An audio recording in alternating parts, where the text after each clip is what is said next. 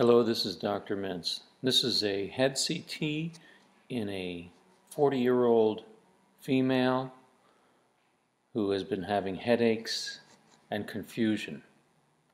I'm going to allow you to look over these images on the head CT, and we will be going on to the MRI shortly. Think about how you would describe very briefly the abnormalities you see here. I would say that there is a large mass in the frontal lobes extending across the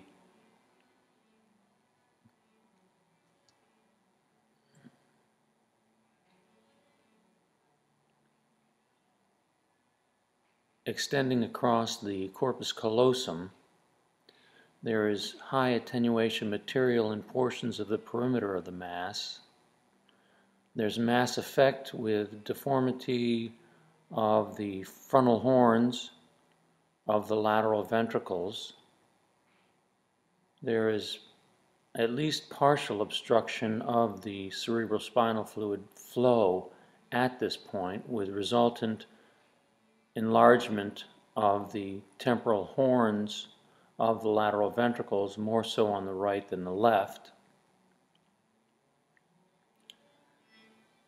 There is, along with the high attenuation material in the perimeter of the mass, there is high attenuation material extending inferiorly from the right component of the mass, along with layering blood in the dependent aspect of the right lateral ventricle.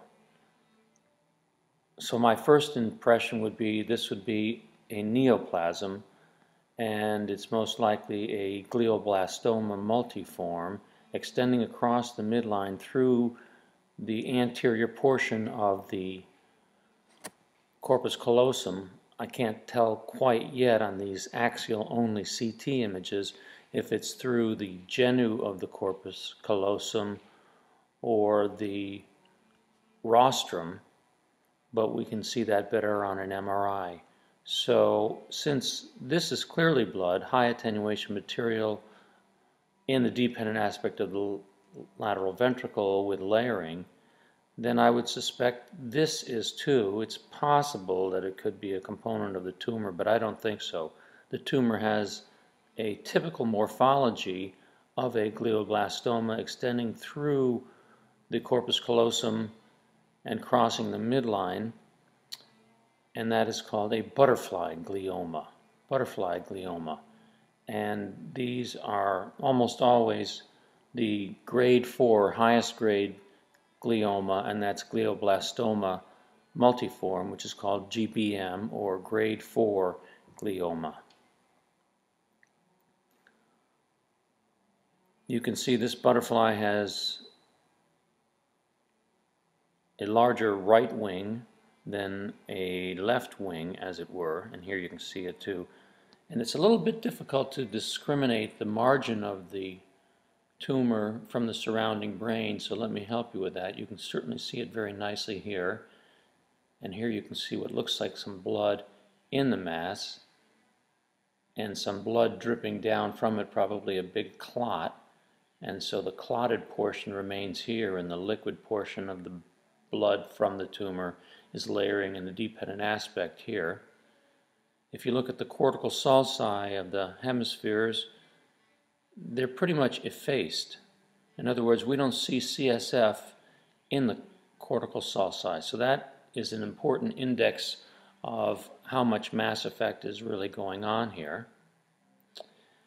And when we follow the mass from its more superior aspect here and look at it as we go downward, we can see that it extends quite inferiorly. So I would say that the rostrum, the pointy little part of the corpus callosum that kind of goes like this, if you can see that, that curves around. So the most antero-inferior aspect of the corpus callosum is involved. So that would be the rostrum. So I would guess that this involves both rostrum and genu, but as I say, we will see that better on an MRI. Okay, and let's move right on to that. I'll start out with an unenhanced T1 axial series, and you can see the anatomy here quite well. And here we have that same mass much more clearly depicted, and this T1 weighted image shows some methemoglobin here in this clot, and then the blood that's dependent here is probably deoxyhemoglobin, more fresh blood that is newer, but we won't go into the characteristics of blood on MRI because that is more complex than what I wanted to address at this time. Okay, and you see the white matter surrounding the mass, and there's a pretty sharp margination between the mass itself and the surrounding brain. But generally these GBMs are so high grade that even brain that looks normal next to them is actually infiltrated with some of the cells from this tumor. So that's the unenhanced T1 weighted image.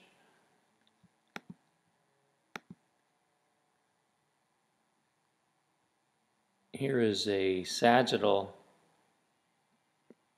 T1 weighted image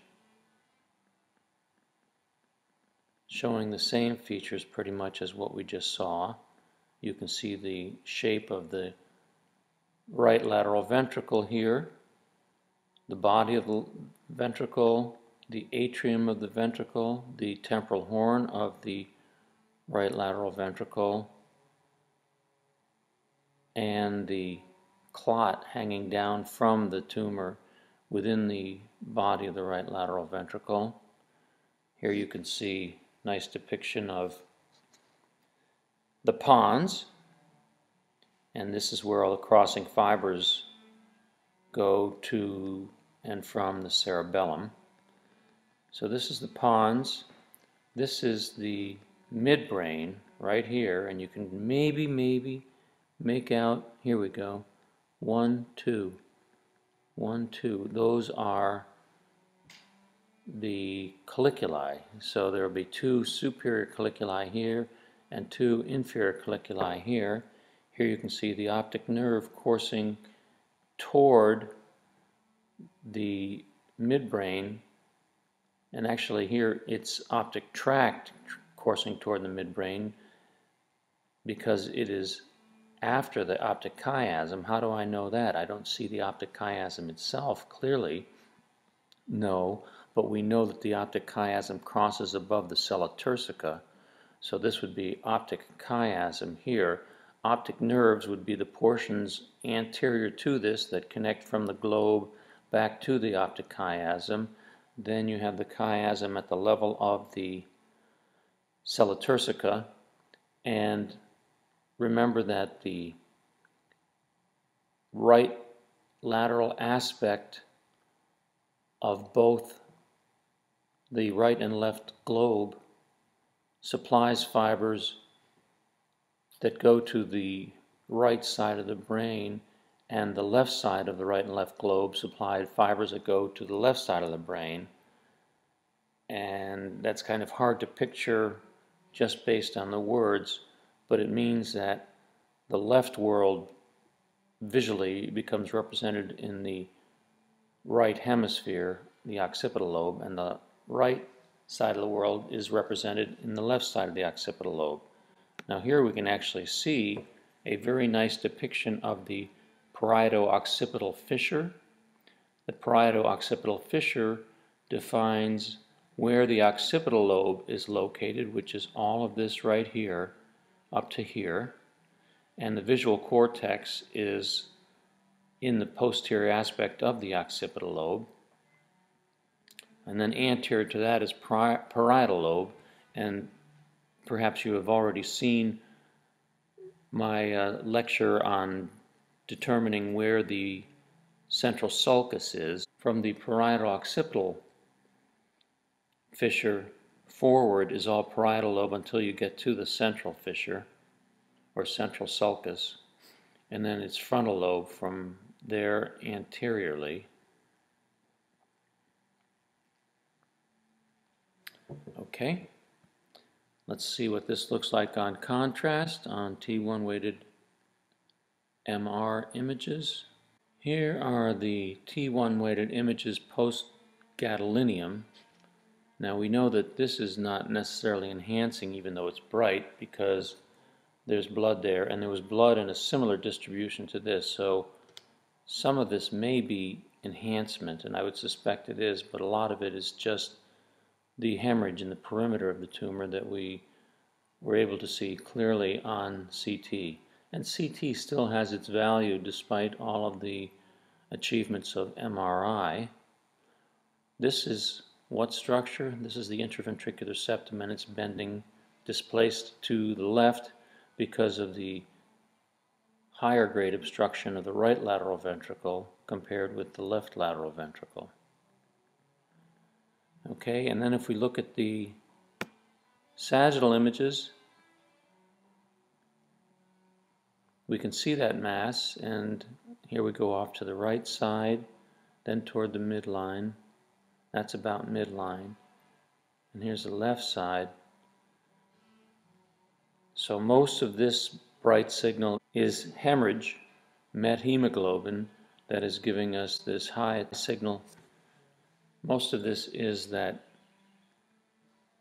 high signal from the blood in this early stage of maturation methemoglobin of the hemorrhage.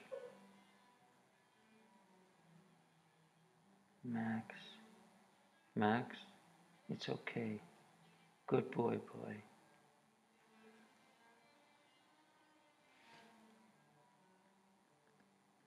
And you can see nicely depicted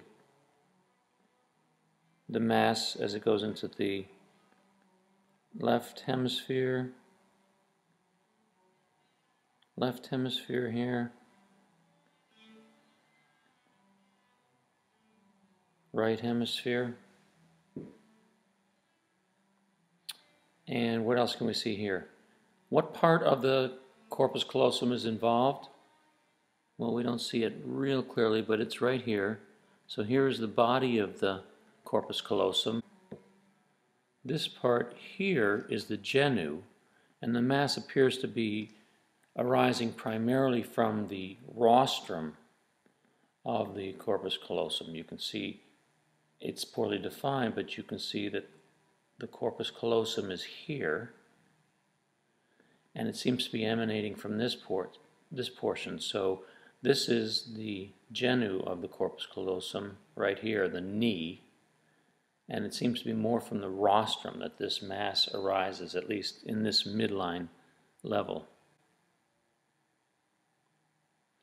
So this is a glioblastoma multiforme, which is a grade 4 glioma.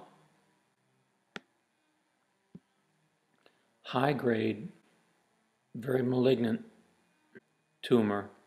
Here it has a somewhat ironic Valentine heart shape. Here you can see the sella turcica, that area there with CSF in it, and this would be the pituitary infundibulum diving behind the optic nerves or optic tracts, I can't tell which on this one cut.